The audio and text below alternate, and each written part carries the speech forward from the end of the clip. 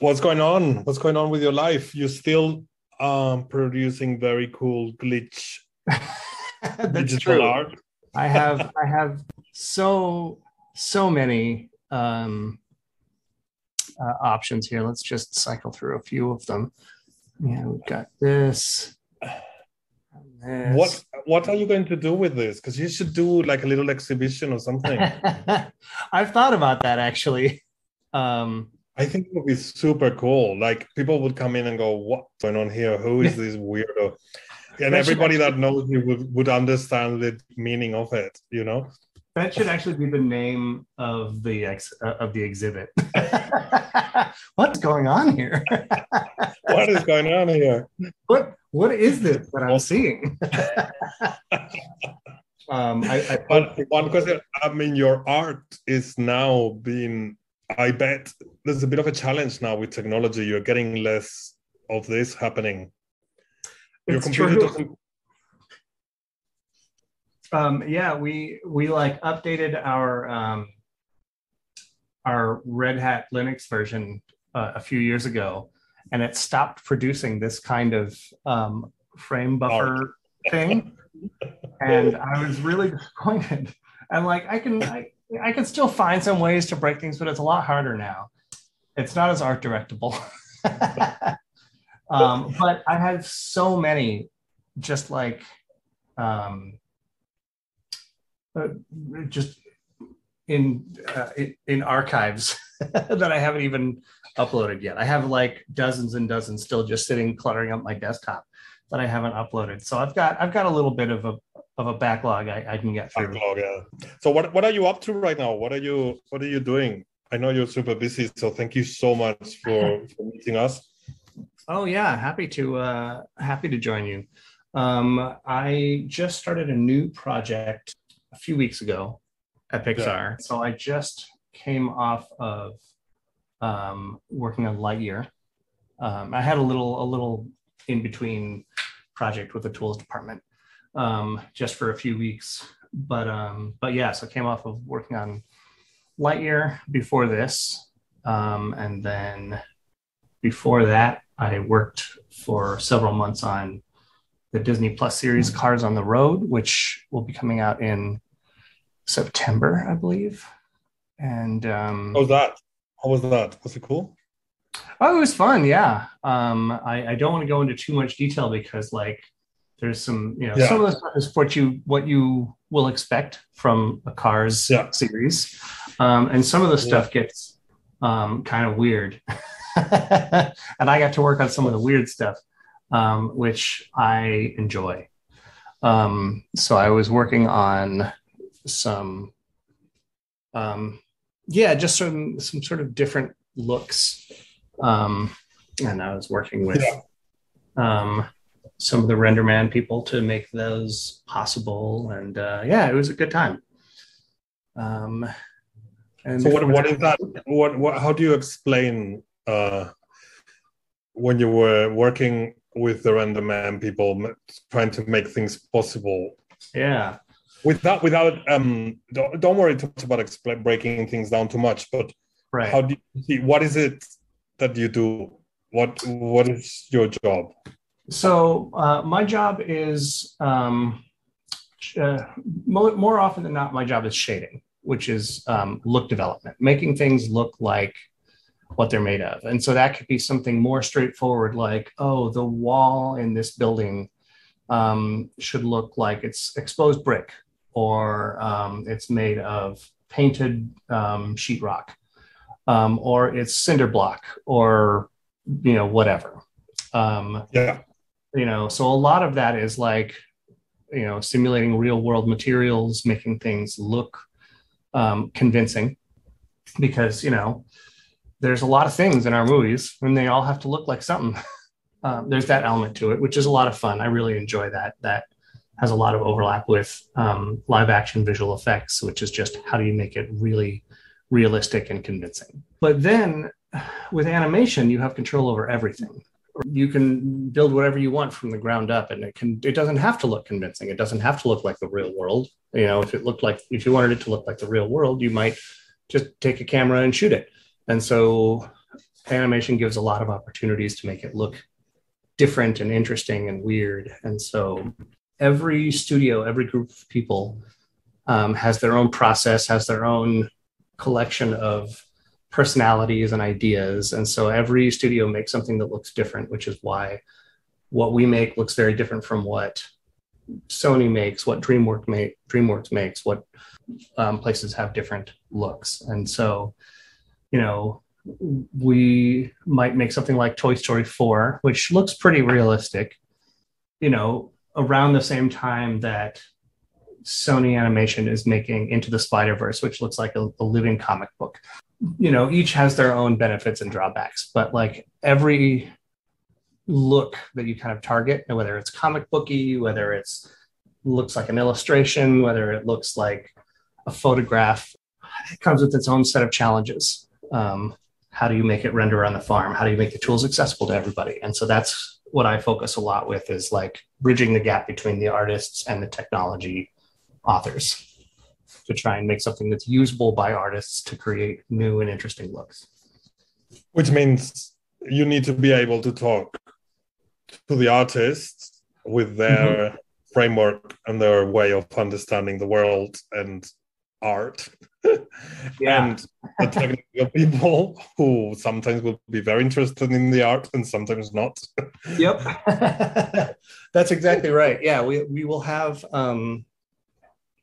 artists who, you know, they don't need to know all of the like precise technical terms, and they might even misuse them sometimes. And so, because, you know, that's not what they have been trained. That's not the vocabulary that they've been trained with. And so I think I am pretty good at pretty equally well speaking artist and speaking nerd and translating those to each other. And sometimes it means understanding what an artist, you know, not just understanding their frequency, their vocabulary, but like what they want, what kind of controls they're going to want, like what kind of ideas are they going to have once they anticipate what they are going to want, and talk to the developer to figure out how to empower them to do that. And so that by the time they are using it, they can just have an idea and work and try it out, rather than like have an idea, not be able to do it, and then ask for it. And then it takes days or weeks or something like that before they can actually express their idea. If I think about you, I see you much more on the artist side of the world. I know that now you are in between. Yeah. You know, you're bridging, you're the connector. But I always, the way you talk and the way you look at the world, I think about you like an artist, even if you have a strong technical background. And has that shifted a little bit lately, or do you still see yourself? It's definitely shifted back and forth a little bit over the last couple of years. On Luca, for example, I was my role was not shading artist, but I was a sequence lead. And a sequence lead on our movies means you sort of take ownership of a scene in the movie. How can we shepherd this through? How can we make sure that we can actually render this? You know, how can we make this look as good as possible? How can we make sure everything is working? How can we make sure the lighters have what they need to create a beautiful image? How can we make sure the animators have the tools available to try out some stylized animation? And so there's a lot of working on the pipeline and the process and understanding the technical foundation beneath everything and making sure that that works. And that's great. I love it. I love those kinds of technical challenges because they're in service of an artistic end, and that's wonderful. But at the end of a project like this, I have to go back to shading for at least a year and just be like, look, now I just want to make pictures. Now I just want to focus on creating something beautiful.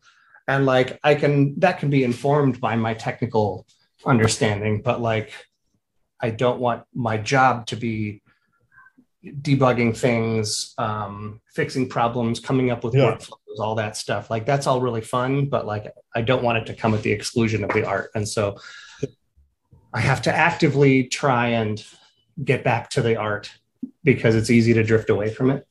But yeah. Yeah. That's so interesting. I can see you there going, where are the crayons? That's one of yeah, very much. Brilliant. Yeah. Yeah. I mean, now, because when we started talking, you were fresh blood at Pixar. You know, like, yeah. Like the people we know had been there for many years, and you know, Zaya and all that, and you had only been there for like a couple of years. At that point, yeah, it was just a few years. Yeah, I mean, but you had a very strong vision. You had a very strong way of talking about the history that a texture tells you about an object, and the other way around. Yes.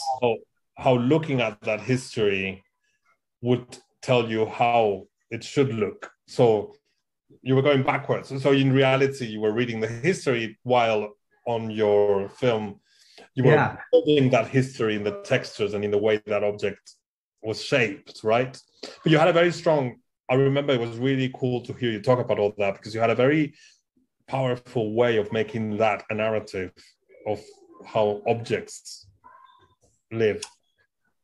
Yeah, that was well, thank you for saying that. Yeah, that's sort of the key to being, I think, a good shading artist is understanding the history of a surface.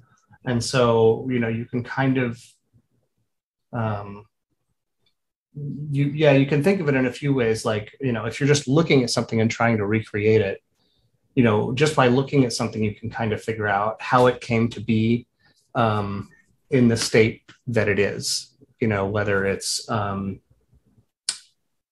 pattern of, you know, I live in the Bay Area, which has a lot of hills and a lot of parking garages like underneath the buildings. So you have to go down a little ramp to get into them. And so I am very used to seeing sidewalks with like scrapes on them because of a car, like scraping the underside as it's going down, or like scraping the front as it's going up. And so it's interesting to just look at the world around you and get a sense of like how people interact with this thing, how they use it, how it came to look the way it is.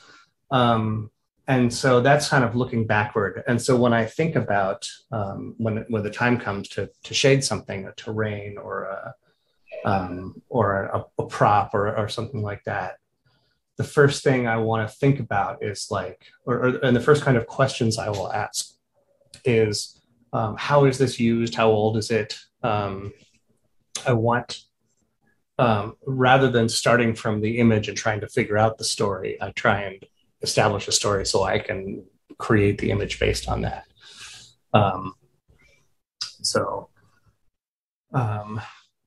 It's a very fun way of thinking, and it's not technical at all. You know, it does require some understanding of like, you know, science or chemistry sometimes, depending on the thing. Yeah, and physics, and you need to, you do need to think about. Oh, sorry, just a moment. Yeah, it does mean you look at how the world behaves and how the physics and the impact and the friction and all that. So, but yeah, it's not, you're not exactly trying to calculate or translate that into data, you're translated into art. Yeah, no, that's exactly right. Like, you know, if you have, I don't know, like wooden like tongs for a barbecue or something like that, you might imagine like, oh, the varnish on the wood will wear away where you're holding it. And it's because you understand like how, you know, acid, you know, depending on what you're cooking, or like the oils in your hand or something might eat away at the varnish. But you don't need to know like the chemical makeup of all these things. You don't need to perform like stoichiometry to figure out how thin this refractive surface is going to be at this area. And so and how does this so I was wondering about how does all this affect the process of what you're doing, because the artists, they have one kind of framework, not one process in what they're doing, and then the technical people, exist in a very strict pipeline. And I guess at Pixar, you do work as well on a very, you're process oriented at Pixar as well. With the, you think about building the personality, the story of the character, and the story of the environment, and the story of the text. But it is, as you were saying, you don't need the artist to know everything about the technical side, right? But you do need the technical people to understand nearly every, to live the. Yeah, absolutely. Like and there's a difference between shading one tree to look beautiful, because it's a hero tree, that there's a tree house in this tree and characters hang out in the tree house or whatever, and figuring out how to shade a forest, because you can't shade every tree to a hero degree, of course. You can come up with sort of artist-oriented tools like, okay, if I give you a sample image, or an example image, can I sample it and figure out about what percentage of the pixels are in this range of the color wheel versus this range, and then apply that distribution to this forest that we have built and drive our shading that way. And so, figuring out what's in their head is about knowing the right questions to ask and being able to use that to drive little utilities or scripts or something like that to take this hero level shading and expand it to, the forest. And so you might say like, okay, for every tree, I want you to vary the hue just a little bit, or I want you to vary the saturation just a little bit, or I want you to vary the value just a little bit. And that works. Like you get some cool variation and that's nice, but it still ends up feeling a little bit like a computer. Yes. Deciding. Yes. Like it feels very mathy, very random. Yeah. Because it is just a function, right? And it helps, but it's not like it's good enough in a lot of cases. But if you're really going to focus on this, it can sometimes not be enough, because you might want clusters, this color to be clustered in this area or something like that. That's where the technical part comes in. First, you have to figure out like, okay, how do I make this feel like a human guided it? But what technological utilities do I have to develop in order to make this feel less like a computer and more like a human did it? And so I think so much of this job across the spectrum is about finding the right interface between how easy and a procedural approach can be and how beautiful a manual approach can be, and finding out where along that spectrum of like easy procedural and beautiful manual to land, because sometimes it's like one shot, just do it procedural, it's good enough, it's one shot, we don't care. And sometimes it's a hero thing and you need it to be painted, and sometimes it's in between. Well, I'm sure when we have a conversation like this in 20 years, we will feel really old, because the young people, the young animators will be using, quantum AI procedure to. Right.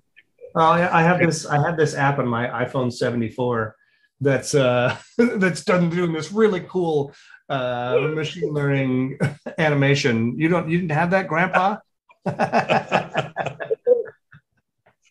Yeah, you use your hands too much. Just think it, and the computer will follow. But it will be a bit like that, because I mean, your background is quite sciencey. You started. Where were you going towards before you started at Pixar? What were you doing? It was very sciencey. I was planning on I went to MIT, and the original plan when I went there was to study aerospace engineering. I wanted to help design and build rocket ships that would go to Mars and work at JPL, Jet Propulsion Laboratory. And I kind of I had landed on that as my goal. And it I'm still very much enamored with that. With different that kind of that realm of engineering and aerodynamics and all that. I'm enjoying. I am a new convert to watching Formula One, and a big part of why I'm into Formula One is all of the aerospace, or is all of the aerodynamic engineering that's happening. It's just like an upside down airplane. It's amazing. So yeah, I'm really into a lot of this science and engineering stuff. But I took some classes that were just in film music and film analysis as an elective, because I needed to have enough humanities classes before I graduated. And I loved them so much that I realized I couldn't imagine a career that wouldn't at least leave some sort of space for that in my life.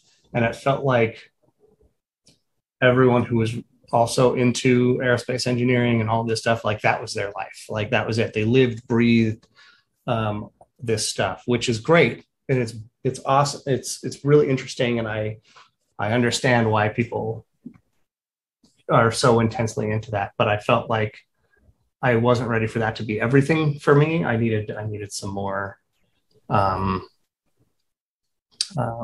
variation.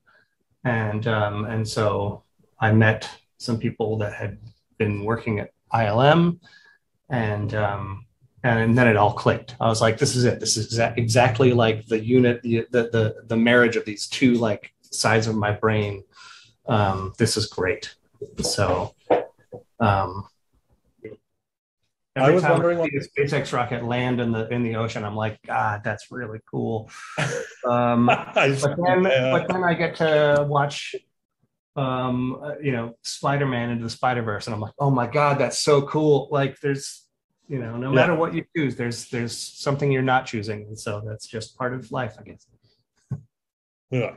So what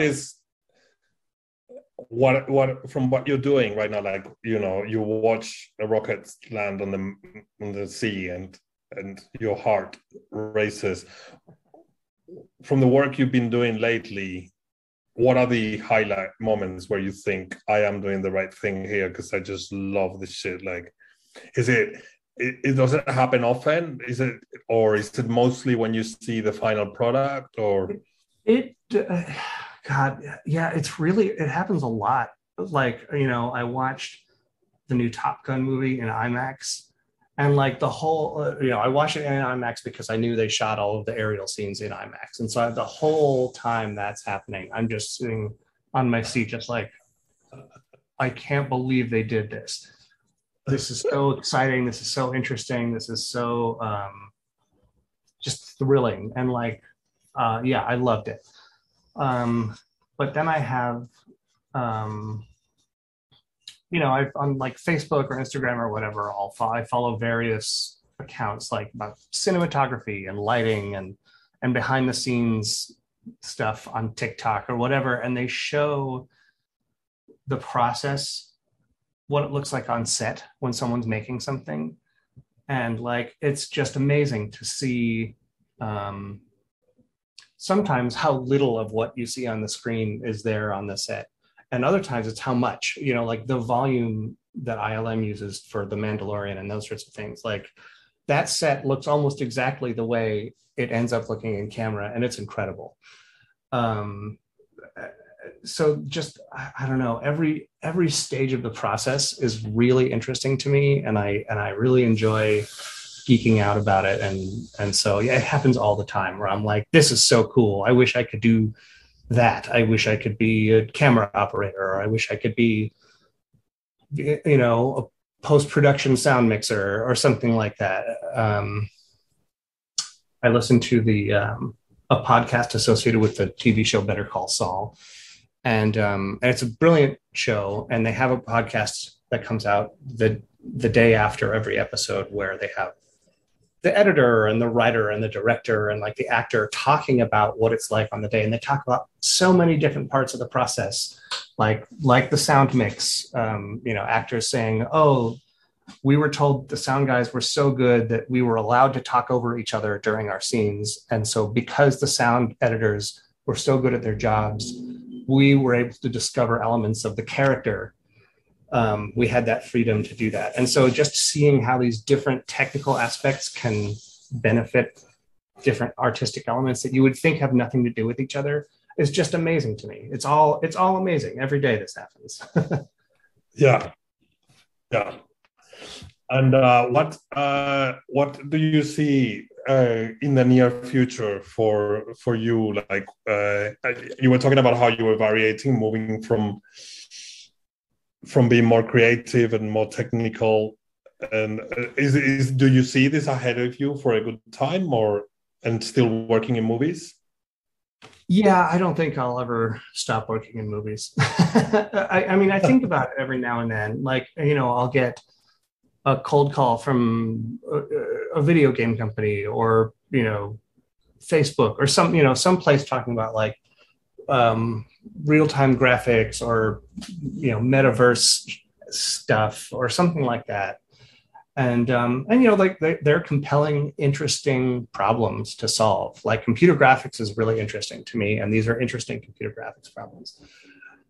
But they're just, they're not movies. And like there's nothing, I don't feel when I put on a VR headset, or even when I play a video game or something, which are interesting, enjoyable experiences, I never feel the way that I do when I'm like sitting in a movie theater. So I like just being, there was some awards show where Keanu Reeves was speaking, and he gets up and before he was presenting the award, he was just like, I love movies. I love making them, and I love watching them.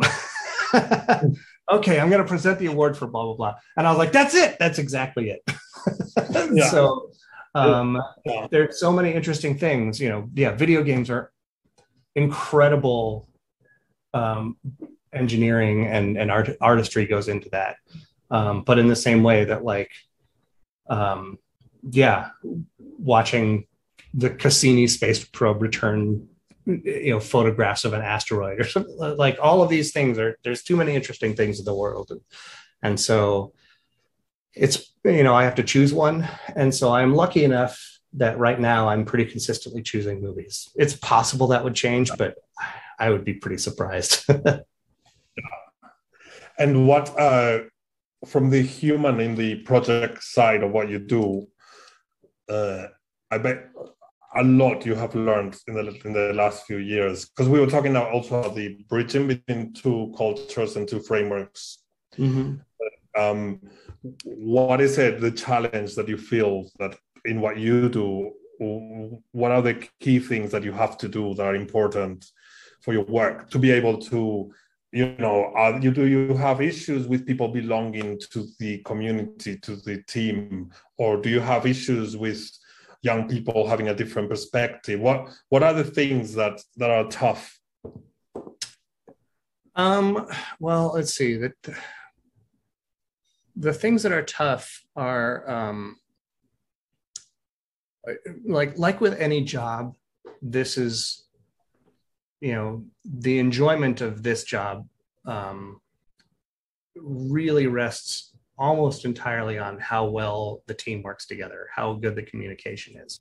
I definitely want, I don't have any problem with young people coming in with their own ideas or their own perspectives. Like I actually prefer that to like I want us to have experienced people from outside the studio to come in and say like, here's how we did things elsewhere and all that. And I want young people to come in and say like, I've been using this tool. I've been using, I don't know, Blender or Substance Designer or something like that in school. Why aren't we using that as much as we could? Like, I want those kinds of perspectives, because the thing that is difficult for me is when it feels like we're getting into just a groove or a pattern, and then we don't really question it, and we don't change, and we don't grow.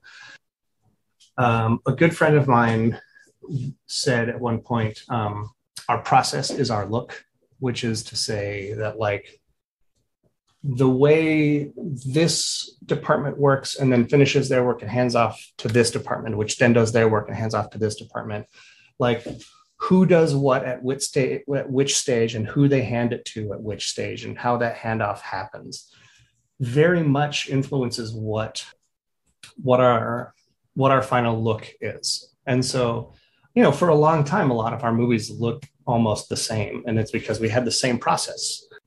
And the process doesn't change if you don't have new people coming in to question it, whether that's experienced people coming from outside the studio or young people coming in who are using newer tools or who have never worked in this way. And so what I would much rather a young person come in with a new idea than we hire someone out of college and then just say, this is what we do. This is how we do it. You better learn it. What I want is to not overpower them with our pedigree. I want them to feel comfortable challenging the way we work. And so it really come on. That sounds quite scary. I mean, yeah. Coming into Pixar and going, right, I've got a lot of experience from uni and I'm going to share it with you and we're going to change all this.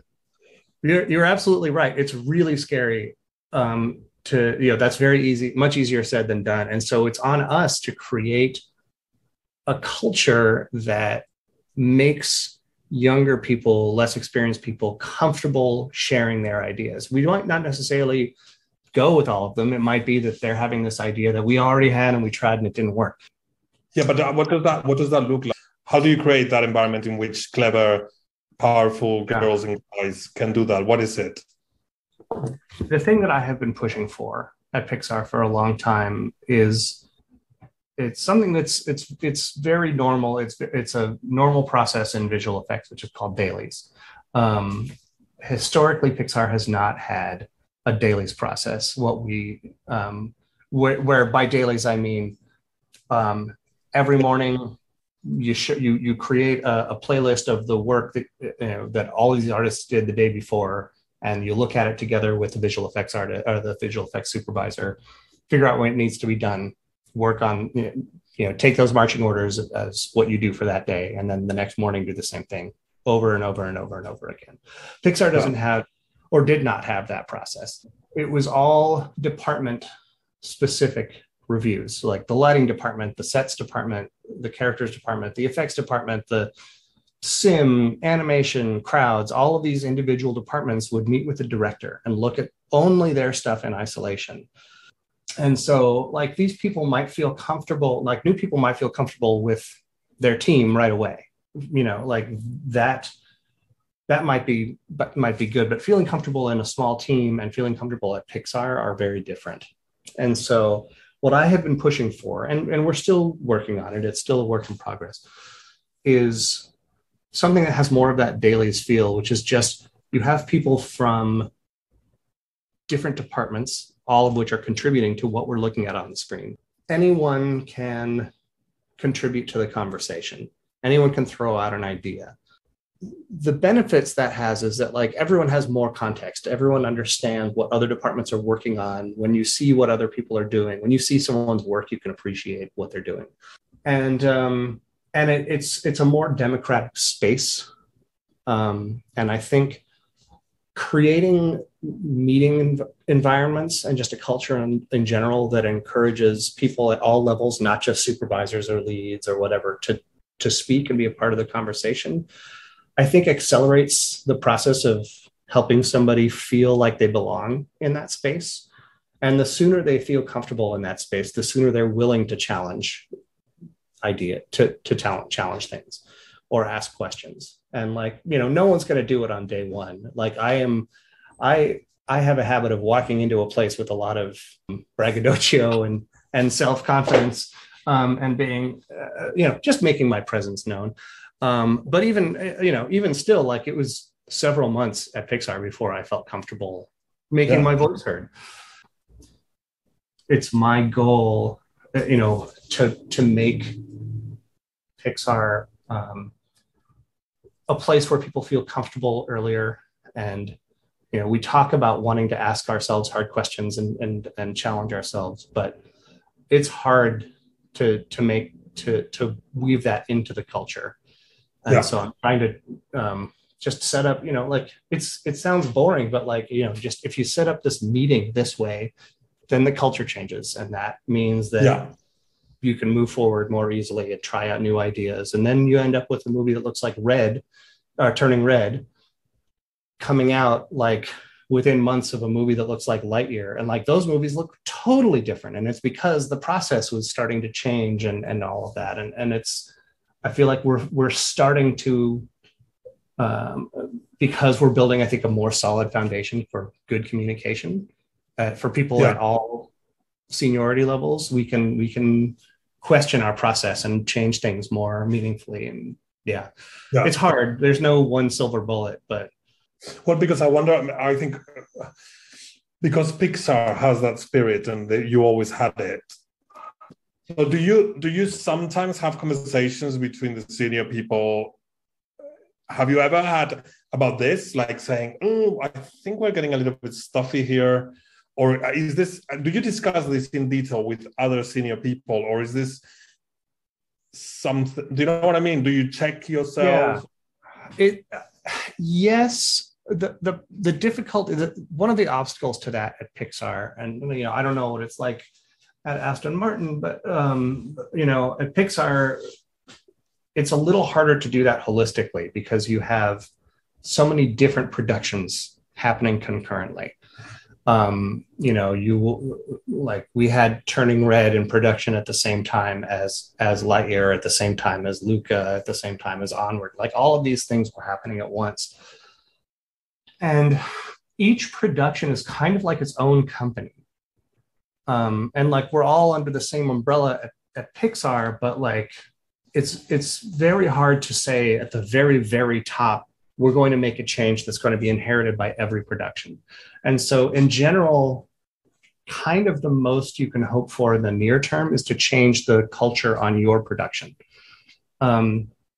And hope that it is successful enough that the senior people on the production, the producer, the director, the project manager, or the production manager, associate producer, that they, visual effects soup, that they will talk to their corresponding positions on other productions and say like, hey, this is something that worked well with us. I'm sure that sort of thing happens, but they have their own sets of priorities and so I'm sure, I don't know during those meetings how much those are the kind of questions they ask, because those are sort of like company-wide questions as opposed to, and they tend to, it's easier to have project specific conversations or share project experiences. So it is difficult. I'm trying to I'm sorry. I'm asking you questions that I have the feeling you don't usually have to discuss out loud. No, I do discuss these things a lot, but usually on a smaller scale, because I don't, I'm just a guy. I think one of the things that we do that's very valuable that I don't think people pay quite enough attention to, just how useful it is. It's much more common for people to bounce between different levels. So like you can have somebody who is relatively new to the studio being considered for a leadership role. That's a pretty recent development, like in the last few years. Like before it was like, at least 5 years before you would be in contention for a leadership or even supervisor role. But you do frequently have somebody who is an individual contributor on this show, a supervisor on this show, a lead on this show, and an individual contributor on this show, and just sort of bounces around. Like the lighting, the director of photography for lighting on Luca, I was working closely with in my role as sequence lead, but then when I joined Lightyear as just a sets shading artist, she was also on Lightyear as just an individual contributor in lighting. And so like, she was suddenly like, we were both exactly on equal footing.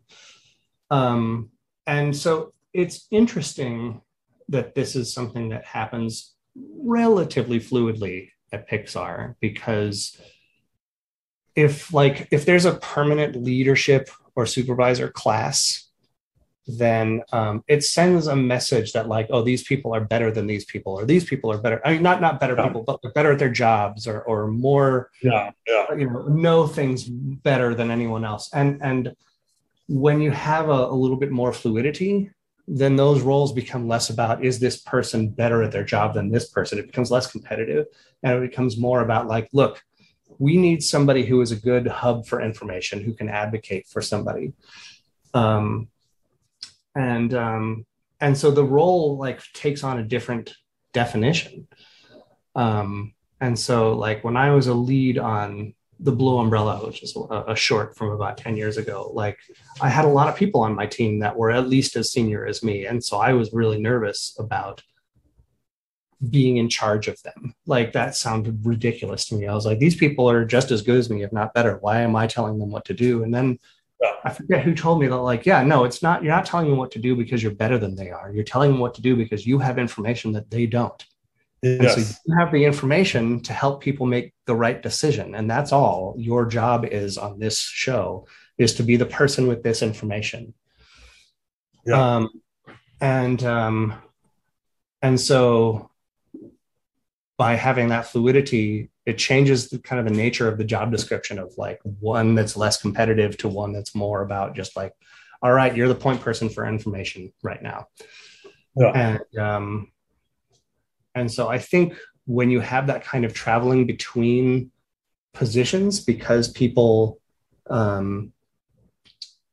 feel more equal, they are more likely, again, to challenge things, to talk to somebody that, to be an individual contributor talking to a supervisor and raising a complaint or a concern or something like that. Because like, hey, on the last show, we were at the same level, or on the last show, I was your boss, and on this show, you're my boss. But like, that doesn't mean anything. We're just colleagues that trust each other. And so, yeah. And we have all a very clear aim that it is about getting the best out of everybody in the team and doing the best project possible. You all know. It was very interesting because the everybody I know in the film industry is super hierarchical.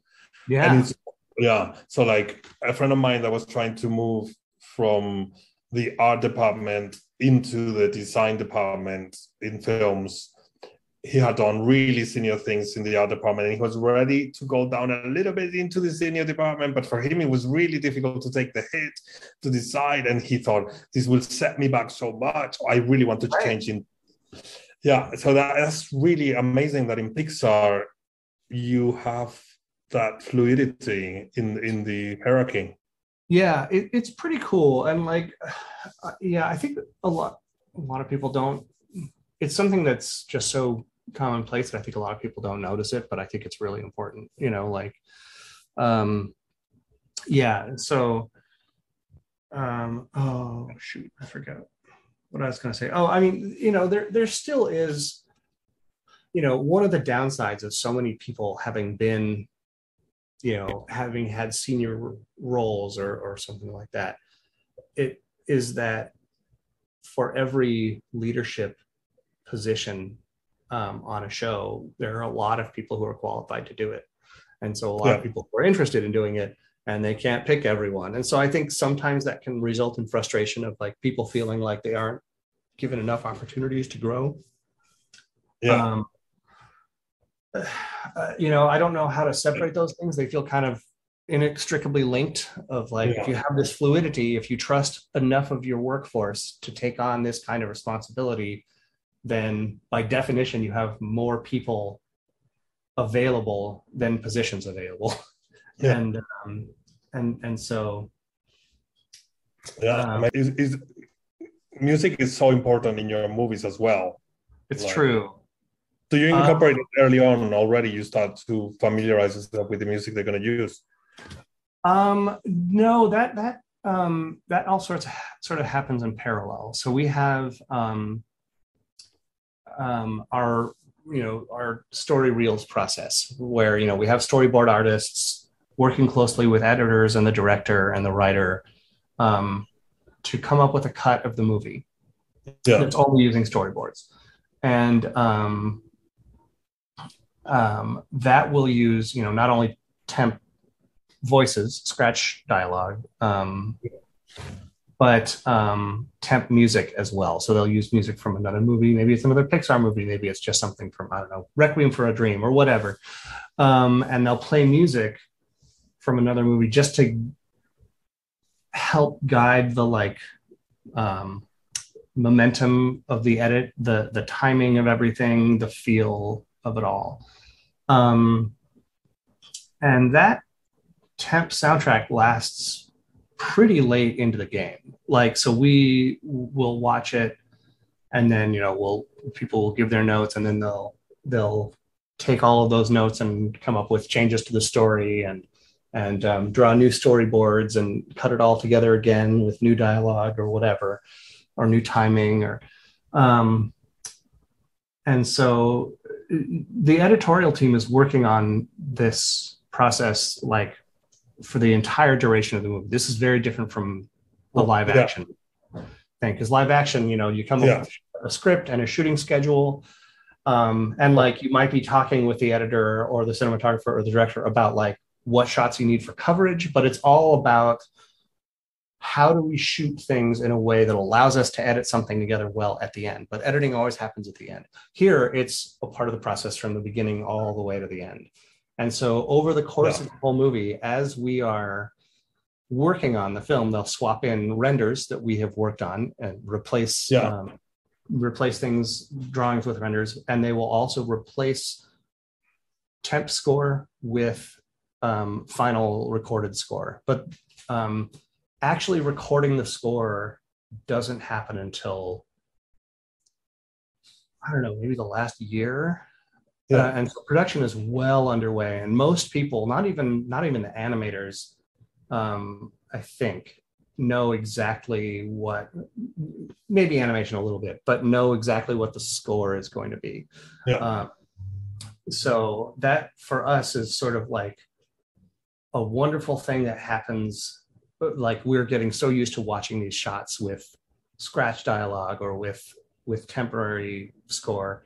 And then once they swap in the real dialogue and the real animation to that, and once they swap in the real music, it's like the whole thing comes alive, which is awesome. But it means that we don't really know how the music is going to influence it until pretty late. Yeah. And it's so important. Yeah. And what about, I wanted to ask you one question a little bit about your way of pitching. I know in your job, it's not exactly a pitch, like if you're pitching a business idea, but do you have any way where you think about when you're pitching something, do you have a way to do research, to prepare, to show something? Do you have any recommendations for how to pitch an idea? Is this something you think about, or you? I don't think too much about it. Are you talking about pitching a movie idea, or are you talking about pitching an idea to the tools department for a new piece of software, or just all of the above? Mostly the second, because pitching, I don't think you've done a lot of pitching a movie idea, have you? Not. Nope. So I was thinking more about in your profession, in your, what you are doing. I see. Do you have a technique, a way of doing or have you come up with a craft, a way that you tend to organize things to present them?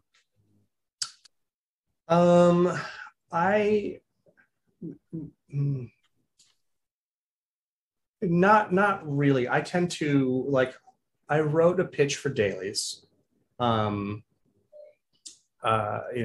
10 years ago, and this is when Pixar decided okay, we want to devote a few days and a process to soliciting ideas from the people on how we can improve things. And it could be anything. It could be cultural, it could be technological, it could be artistic, whatever you want. And so I wrote a pitch for dailies, and it got enough traction that they were like, all right, pitch it to the executives. And so my friend and I wrote a presentation, wrote like a wiki page, and then based a presentation on that. And then we were working with just someone pretty high up to sort of help us. Like, we would present it to her, and she would poke holes in it and figure out where the weaknesses were. What are the executives going to ask? And so we got to pitch that to them, and that was pretty awesome. What did you learn in the process? What did you learn in that process when you were pitching that her to prepare? It was interesting. I learned I learned that so many of the things that I think about are not the things that the executives think about. Because I'm thinking about the process of making a movie, and they're thinking about the business side of it. Not exactly how will this. Well, maybe a little bit like, okay, cool. How does your idea affect our bottom line? And so I was originally pitching this idea of dailies as like a way for people to communicate better and collaborate and develop connections that allow us to make a better picture in the end. And all of those things are true, but they were asking questions like, why is this more efficient? Like, sure, everyone being BFFs is great, but like, does this make the process faster? We have a pretty established process. We've made a lot of movies that have made a lot of money, and you want to change this process, that is established and that we know works. Why should we change it at all? Why should we change it now? What are the effects of this change going to be? And those are questions I hadn't thought of.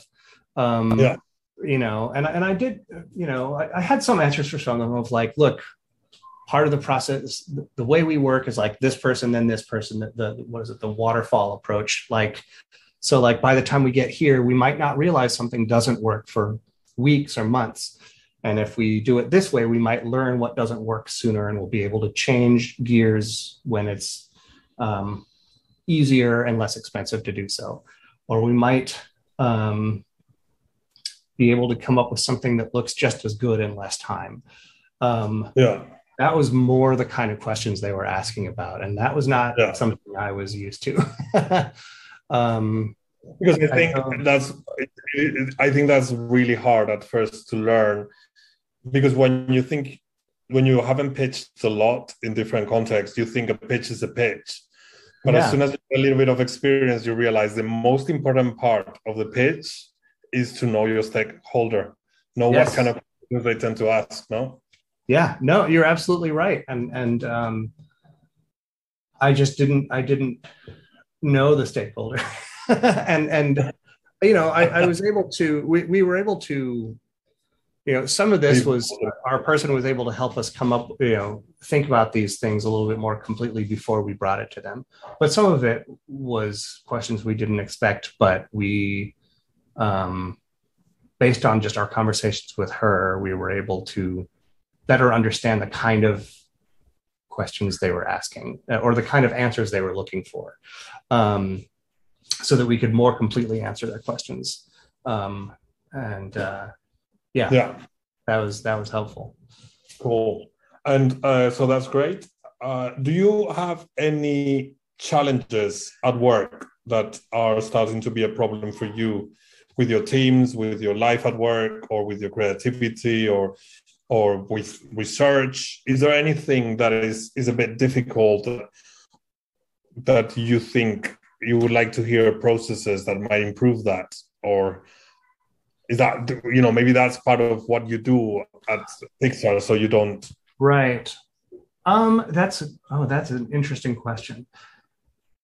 So frequently when I think about questions like that, I'm thinking about like individual productions, and like, okay, well, we can, this didn't work on this show, and so let's think about that for the next show. But I think if I think more about like the shading department,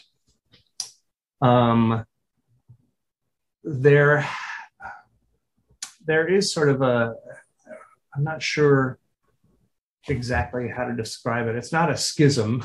It's not like, you know, like two factions battling or anything like that.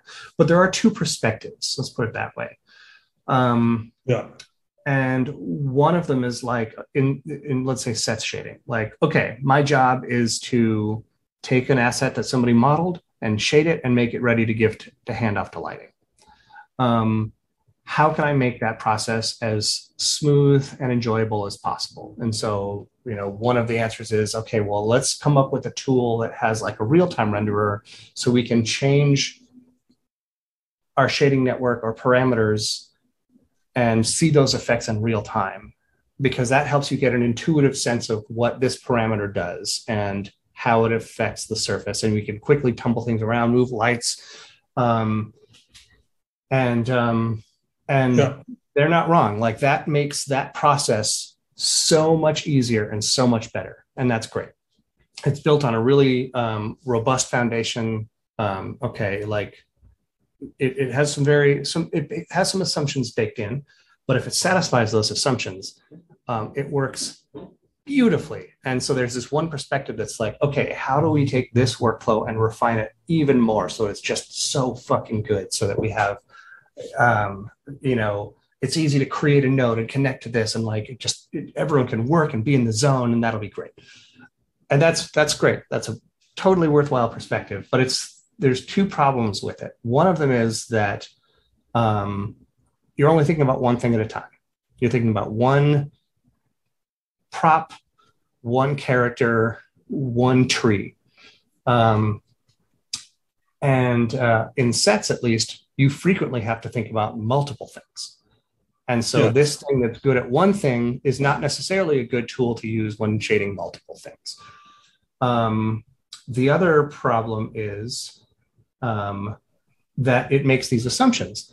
The assumptions are a modeler is going to model this thing in Maya or 3ds Max or Blender or whatever. They're going to have a built, you know, bit of geometry, USD geometry, and it's going to be all ready. And I'm going to pick that up and I'm going to start shading it. And then I will include my shading in the build of the asset, and I'm going to hand that off to lighting. Which is, again, if those assumptions are satisfied, works great. But if they're not satisfied, it's really hard.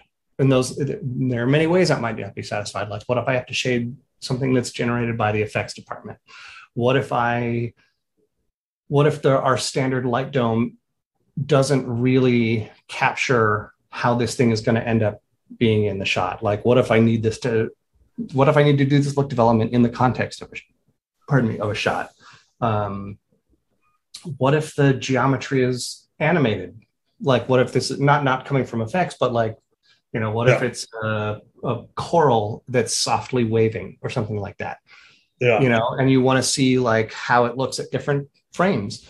And so when those aren't satisfied, or when you're doing multiple things at once, then you start to get into a situation where like, okay, I might need to write a little bit of code every now and then, or I might need to work in the same environment as the lighting artist instead of my own dedicated space. And so that's essentially it's a whole different environment. Like, you're using all these different tools. And it's all technically shading and look development, but it's a totally different set of problems that you're trying to solve. And so I think one perspective tends to focus on, let's make this process that it's the more likely case. Let's make it as amazing as possible. To the exclusion of almost all else. And others are like, okay, but I want to be empowered to work on these edge cases.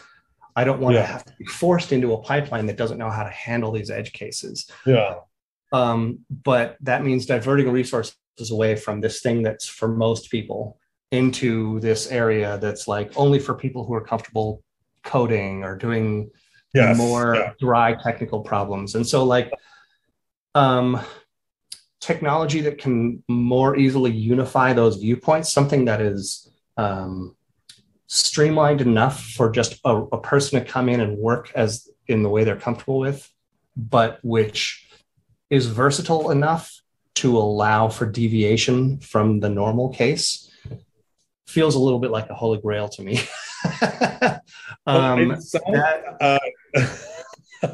That sounds like a unified theory of relativity and quantum mechanics, which is just as easy to come up with. It does.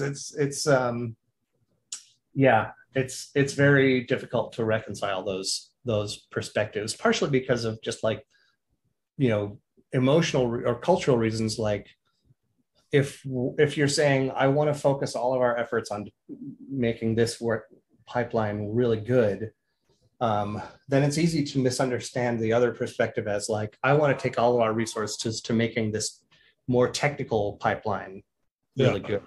And even though that's not necessarily what people are saying, it can easily turn into a conversation between, is this a pipeline that's been developed for artists, or is this a pipeline that's been developed for technical people, technical artists versus finer artists? And so that's what I mean by, it's not exactly like factions or something like that. It's not conflict exactly, but it can sometimes feel like people are sort of put into these two buckets of like, are you more of an artist or are you more of a technical person? And who should the pipeline be for?